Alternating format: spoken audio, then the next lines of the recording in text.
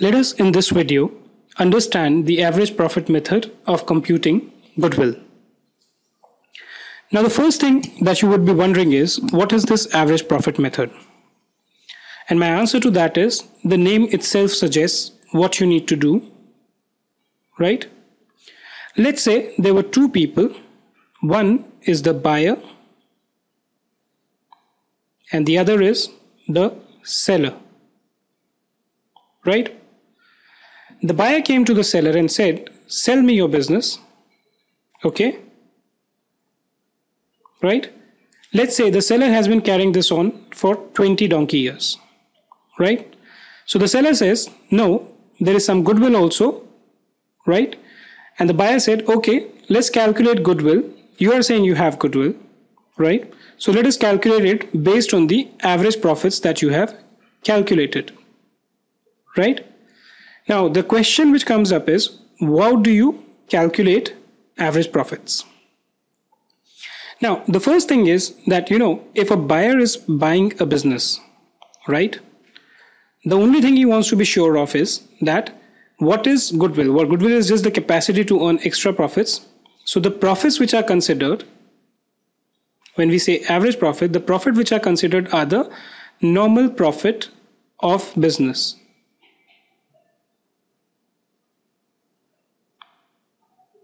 Now, what do you mean by normal profit? Normal profit means that if there are any extraordinary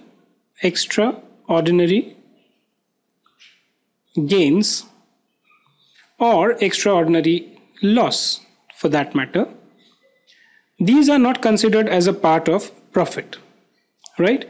So if the profits have been arrived at after considering any extraordinary losses or extraordinary gain, these are not considered. So let's say, for example, I make a profit of 100, but all of a sudden what happened was that someone came and gave me rupees 50.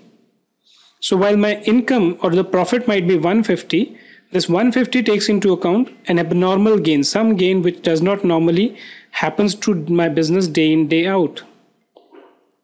So these kinds of gains are excluded. Similarly, let's say in one of the years, while I've been earning a profit of 100 consistently, right, there was some kind of a loss of stock. Maybe most common one is, let's say, fire occurred, and therefore I had lost a stock of 40 and my profits were 60. Again, this is an abnormal loss which I don't consider for the purpose of my goodwill. So when you calculate goodwill using the average profit method, the profits means the normal profits of the business, right? So what we do, let's say, for example, if you have profits for various year, 1, 2, 3, let's say 500, 300, 400, right?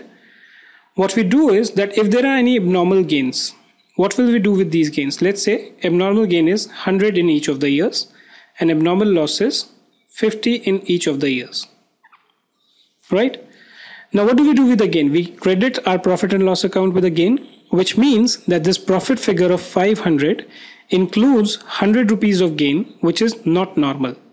So if I have to get the normal profits, what will I do? I will reduce this from this. So my normal profits will be, this is 100, this is 50. So my normal profits will be what? After excluding this gain, so 500 minus 100, which is 400. The other thing which I have here is, I have also reduced my loss of 50 to arrive at this. If loss was not considered here, this profit would have been how much? 550, right? So I will add my abnormal loss here. I will reduce the abnormal gain here. So 500 plus 100, 600 minus 50. 550 will be my normal profit, which I would have earned if there were no abnormal gains and abnormal losses.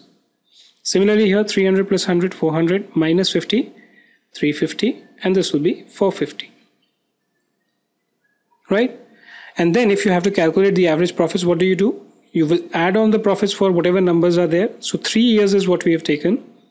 550 plus 450,000, 1350. Okay, and average profits is what?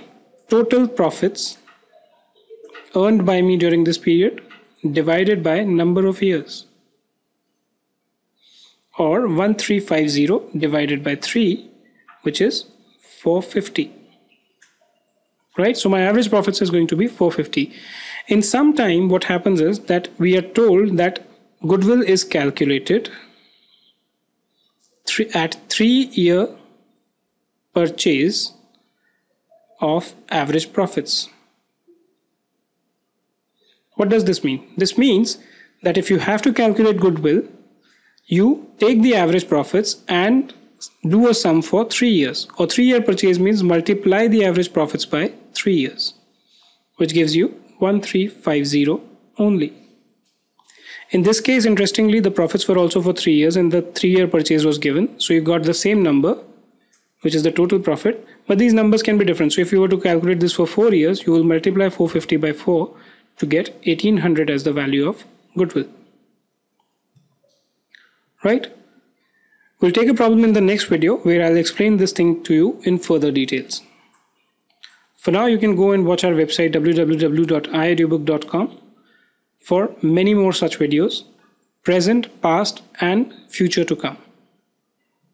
Right? Thank you for being with us today.